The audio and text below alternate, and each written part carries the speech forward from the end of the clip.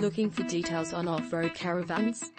Last week, Carl touched on how important racing can be to the continual improvement of caravan design and technology. Competition forces manufacturers to entirely rethink every system on their off-road caravans in order to be lighter, more agile and more efficient than their competitors. Materials thought to be too weak, components that appear too small and geometries adapted from completely different industries are all parts of challenging the "that's how we've always done it" mentality and enable new generations to create caravans previously unimagined due to the thought processes of yesterday's designers and machinists. I gained an appreciation for venturesome design at a young age. Drag racing motorbikes I fabricated with old parts I acquired at swap meets, and raw materials left over from my grandfather's machine shop.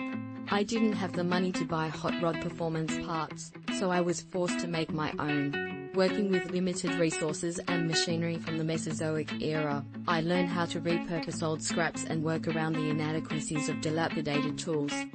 Get in touch with our company as soon as possible for further information on off-road caravans.